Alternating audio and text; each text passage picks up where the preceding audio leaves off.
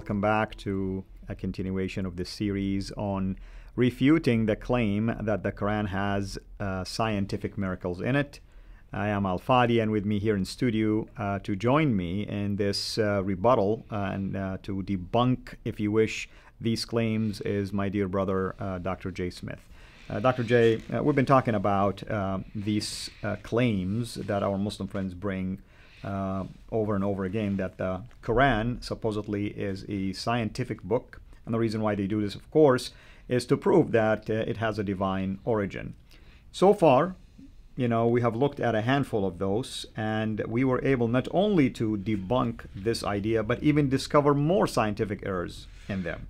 And today, we're going to look at another one. Isn't that interesting? It's fascinating to me that every time we went in to look and see whether or not this is a proof or a miracle, as we read it, we were aghast to find that in almost every case, it was not a scientific proof or a scientific miracle. It was actually a scientific error. That's right. We didn't intend to do that. That was not our intention when we started out on this.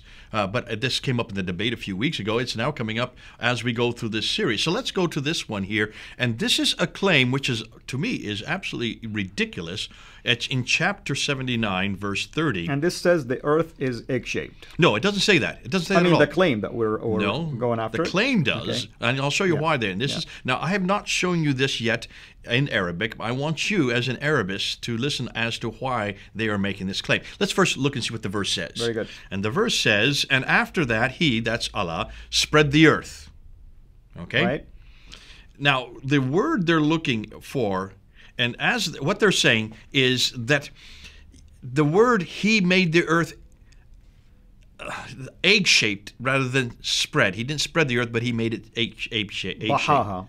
Okay. Dahaha. Right. They claim the word dahaha, which is in the Arabic, that this means laid out or evened out. That's what we've always thought. Laid out or evened out, spread out, all the rest. That's right. But they say it's derived from the Arabic word duhiya. Duhiya, which means ostrich egg. Now, I want you to read right here. I'm going to give you the text in Arabic. Now, that's the Quranic text right there. What is the word that is there? And we're talking about verse 30? Verse 30. وَأَخْرَجَ ضُحَاهَا. Okay, so that's the word.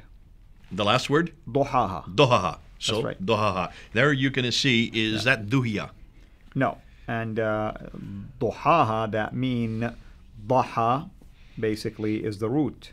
So daha, there's not a yah in there to begin with. There is no yah. So they've got the wrong consonant, and they replaced it with the wrong consonant to try to impose on it the idea of ostrich eggs. The reason why they're saying this is just they have found that in just the last 10 years, there have been scientists here on Earth who said the Earth is not really completely round. It's a little bit what they call, it is a prolate spheroid or an oblate spheroid.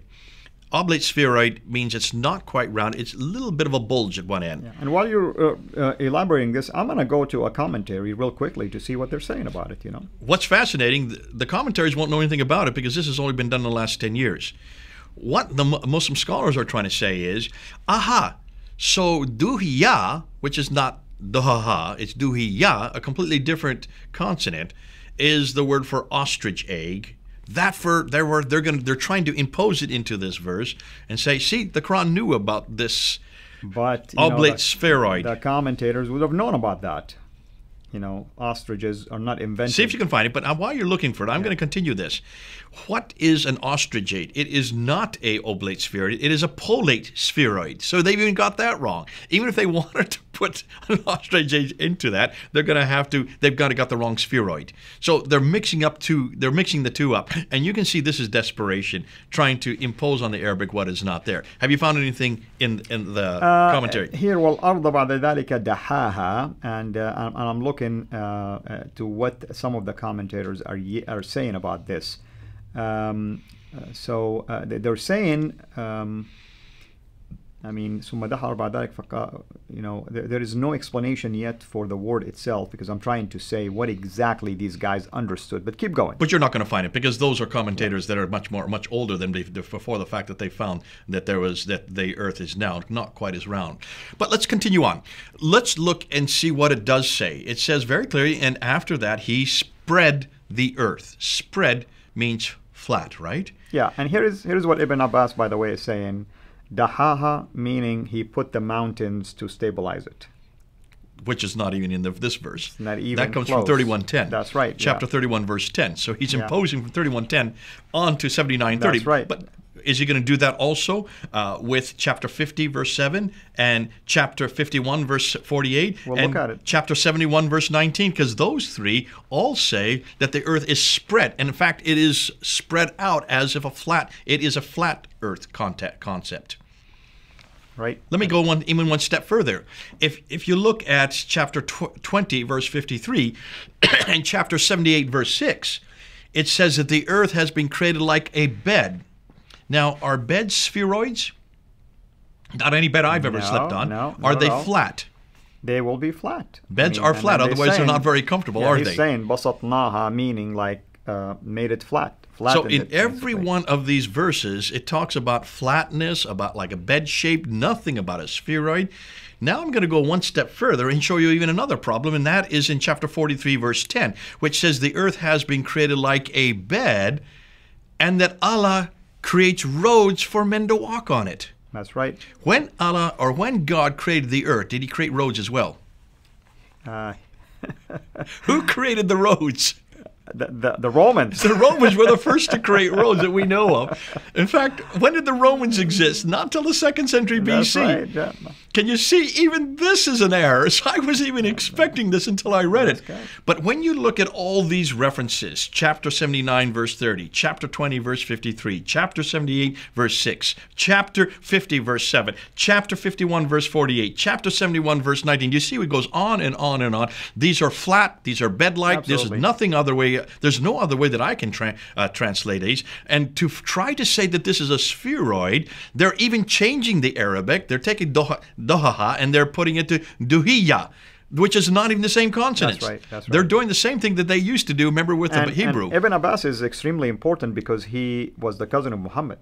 So he would have understood if there is an egg-shaped involved here. In his mind, it's always been flat, and he always uses the idea that mountains are there to stabilize it. Can you see that, as we have said here, it's very clear that the Quran sees as a flat earth. There's a society here in America called an observation, right? This is the Flat Earth Society. They really need to come back to the Quran because they're going to get their support in just those verses I read.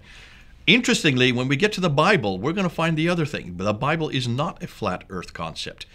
Wait till we get to the biblical context, because we're going to do that in yet another episode. Amen, brother. Well, thank you so much, and hopefully everybody's been enjoying this series, and we encourage you really to use it. And that's why we did it one video at a time, even though some of them are very short, but that's intentional. We want you, when you Google it or search it, you'll find just that topic being addressed. And hopefully, if you're a Muslim watching this, please interact with me and Jay. We welcome your questions and comments, and even if you have a way to try to refute what we're saying, share with us your thoughts and your logic, why you think what the Quran is saying is correct and what we are trying to do here and explain it is inaccurate. Until we meet again, have a blessed day. Thanks for watching. Make sure to like and subscribe. Also, hit the bell so that you don't miss future videos. And please consider becoming a patron at patreon.com/CIRA International. And together we can introduce Muslims to the gospel of Jesus Christ. Thank you.